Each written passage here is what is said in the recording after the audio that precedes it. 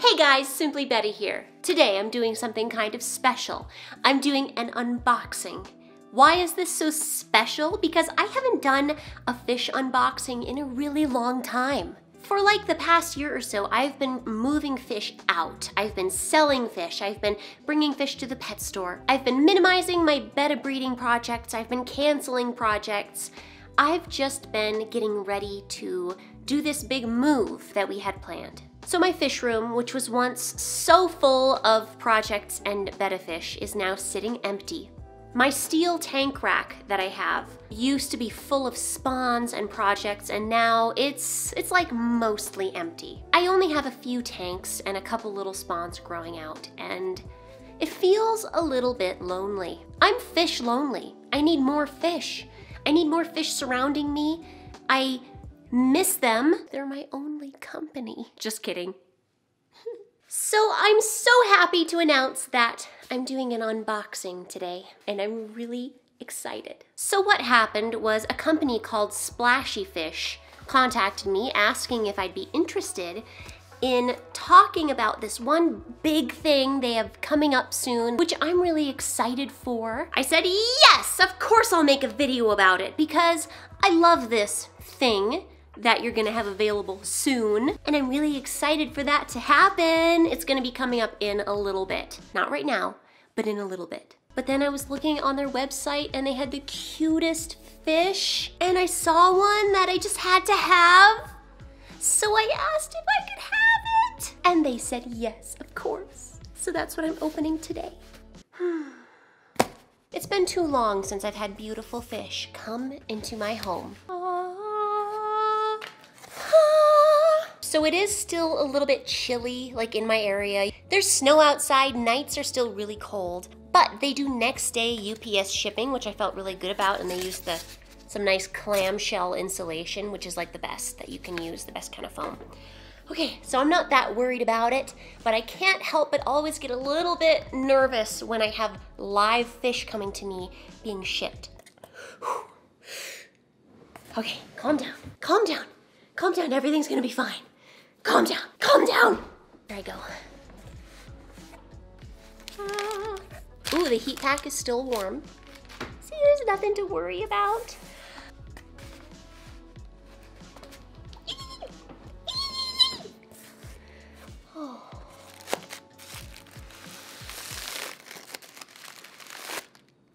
Oh, that's not a bag, that was just a... Okay, I thought I was pulling out a bag and I was really confused why there's nothing in it, and it's just packing. It's just packing. I feel stupid. I feel stupid. Okay, here's the first real bag. I got some mystery snails. I haven't had mystery snails in a while. I had just a terrible mass die-off of mystery snails. This was a long time ago now. And I lost pretty much all of my babies, and I was really upset about it, and I just never got mystery snails again, which is a shame because I love snails. Have you seen some of my latest videos where I'm like making food for my snails, and I'm loving my snails? I used to hate snails, but I've really grown to love them. So in here, I have ivory and blue mystery snails, so that's nice. I'm gonna give them another try. Onto fish. Okay, here's my fishies. Here are my fishies. Oh my goodness, what a beautiful female. Oh my goodness, she's so pretty. Hello. Hello, beautiful female. I let Splashy Fish surprise me with just a really pretty female because I wanted one, and they did, and she's pretty. She looks, I mean, she's a little bit pale because she's stressed from shipping, that's understandable, but she looks to be a very pretty, fancy female with yellow and black, and does she have galaxy trait? Maybe. We'll get a better look at her later when she acclimates and calms down a bit. Next. Oh, hello. Here's another pretty fancy female. Again, I asked Splashy Fish to just kind of surprise me with some females. So I can't wait to get a better look at her too once she acclimates. It looks like she has a red head, which I like. And the reason for that is The male that I really wanted from Splashy Fish had a red head. He's yellow with the most beautiful red head, and here he is. And before I get tons of comments about it, sometimes when you ship betta fish or receive betta fish via shipping, their bags will be a yellow color. Generally, it's because of like an Indian almond leaf extract or tannins being added to the water. And look at this pretty fish. He looks healthy, he looks good. I'm happy they got to me safe and sound. I knew they would. Usually people who ship betta fish in the mail know what they're doing, so I should just calm down. I should stop stressing out about fish shipments.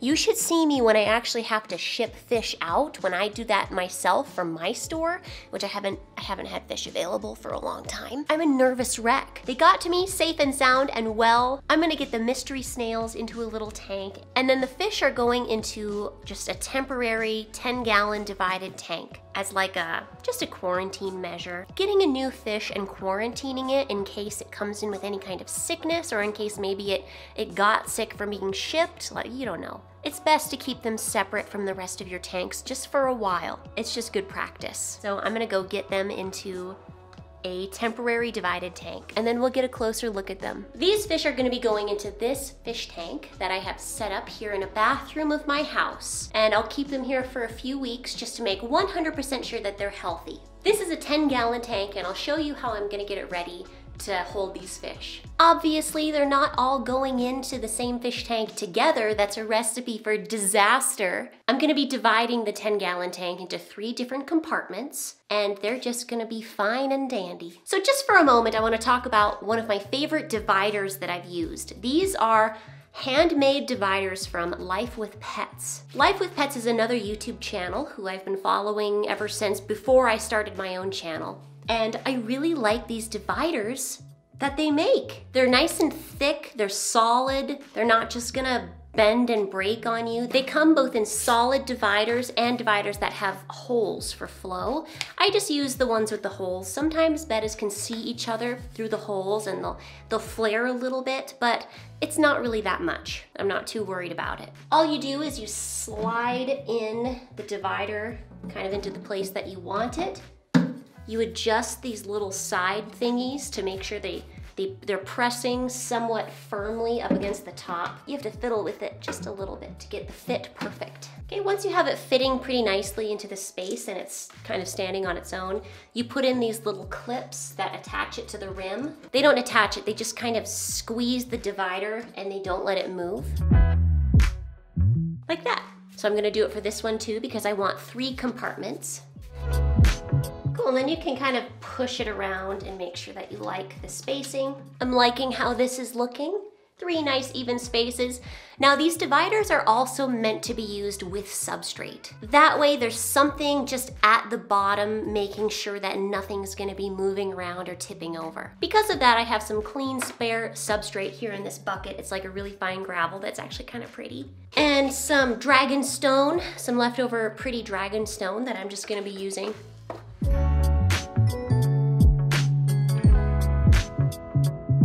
Now I'll fill it up with water, but the bad news is I would love to fill up my tank with my Python hose, how I fill up my tanks, but there's a little attachment on this bathroom fixture that I can't screw off because it's like calcified on. I've tried in my hands, I've tried pliers, and I already give up. So I'm just gonna fill it with this cup. That took way too long. Note to self, fix the faucet. Fix the faucet.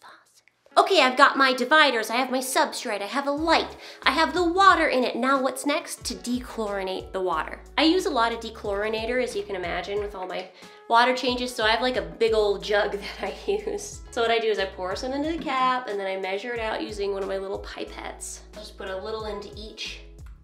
Now I'll add in the sponge filter. This is a used sponge filter from a healthy tank of mine. Actually, only half of it is. I took half of a sponge filter out, popped it on here. This is a unused half, and I'm gonna set it up right now with a little air pump. With my air pumps, I like to put a little control valve in the line. That way I can control the flow of the air. This is all looking great, except I have a problem. I just put a perfectly good sponge filter filled with all the bacteria I need into a tank that doesn't have any food for the bacteria. all the different strains of bacteria that are on that used healthy sponge filter, they need stuff to survive. They need waste, they need ammonia, they need nitrites. They don't have anything in this brand new clean water, so my bacteria I don't think is gonna do very good because there's literally no food to feed it. And I need that cycled filter for a cycled tank. I'm actually gonna use a bacteria food. This is Fast Start from Brightwell Aquatics. This is what I use to clean start my tanks. This isn't what I call a clean start because I'm using a filter from an established tank, but I still have to feed it. So I dose the tank with this stuff. It actually smells pretty good. And so now the bacteria has something to eat in there, and I'll probably do this like for the first week or so. So my water's a pretty good temperature, but I forgot to get a heater. I'm gonna go get a heater to put in here. I'm gonna go ahead and take my beautiful fishies and float them and get them acclimating to the temperature. All right, they're acclimating to temperature. I'm gonna go grab a heater and put that in here. And I'm just gonna give them like, 15 minutes and I'll be back soon. All my heaters are in use at the moment, so I have a little spare one right here, and it should do just perfectly. You wanna put heaters next to the filter so there's some water flow running over it. They've been acclimating to temperature for a while now, so let's put them in the tank. I will start with this beautiful male with the red head. I can't wait to show him off a little better when he's not in this bag. I cut a corner off and I hold it and I pour the old water out. Just pouring it into the sink right here and plop. My baby's making noise back there. Here's the female, a female who also has kind of a red head. Make a great little girlfriend for him. I'll do the same thing. I just cut off the corner, hold it, pour the water out so the fish doesn't pour out of the drain. I've done that before on accident. I may have accidentally put a fish right down the drain like this because I wasn't paying attention. But luckily I have traps down below that are really easy to unscrew and rescue anything that gets stuck. Oops. Then here's that other beautiful female. Look, she's so pretty. I gave the baby a bottle of shampoo to play with just so I could do this in peace. That might have been a bad idea. I can't tell yet. Opening her up. Plop.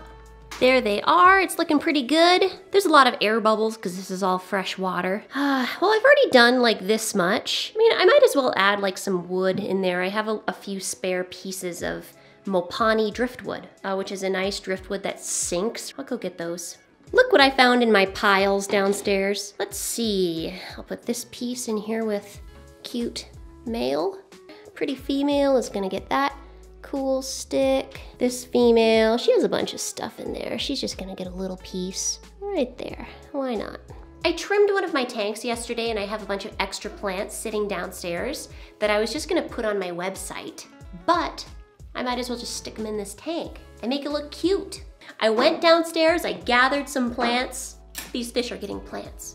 I love plants. I love aquatic plants. I'll start by adding some guppy grass. Guppy grass is a floating plant, or it can be like a floating plant, but you can stick it down into the substrate and have like a bushy, low maintenance kind of background plant, and I think it looks nice. That's what I'm gonna do.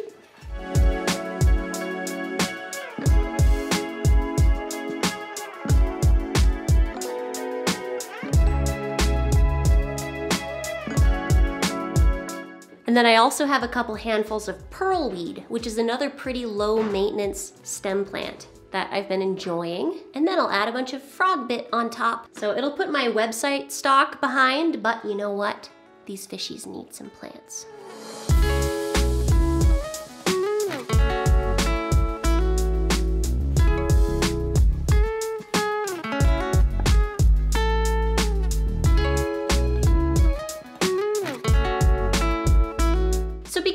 Added a bunch of plants now to perfectly clean water, except for a little bit of stuff for bacteria food. There's nothing in there for the plants to consume. So I'm gonna add a fertilizer. I use Florin Multi, that's also from Brightwell Aquatics, because they're my sponsor. Because I use big old jugs of this stuff, I'm gonna dose using my pipette. There we go. I need to find an easier way to dose things from my big old jugs. I think I'm finally done. So, something kind of interesting happened here.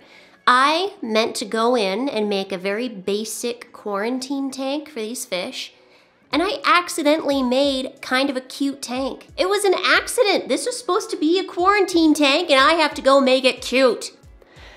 I can't do anything right. I'm gonna let these cute fish just chill out for a while and get adjusted to their new home. And then I'll take some cool B-roll footage of them. And then I'll try to take some nice pictures of them. Whoa, someone's feisty.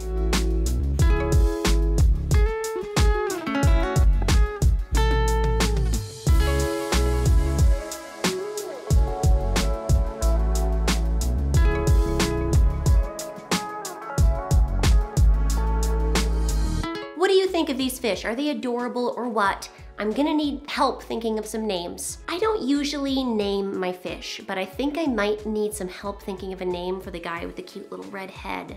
Cause he's adorable and I think he's gonna need a name. So put your ideas down below in the comments. Special thanks to Splashy Fish for sending these guys to me. I'm very happy with them. Now, Splashy Fish is gonna have something special coming up, like maybe in a month or so. I'll be doing another unboxing and talking about this thing. You could probably guess what it is if you know me, but maybe not. Maybe I'm less predictable than I think. And then maybe for that fish, I will accidentally make them a nice little tank too. Thanks so much for watching. In the description down below, I'm gonna have links to where you can get the dividers, links to Splashy Fish, where the fish came from, because they have a very cute selection. Thanks for watching, and I'll see you next time.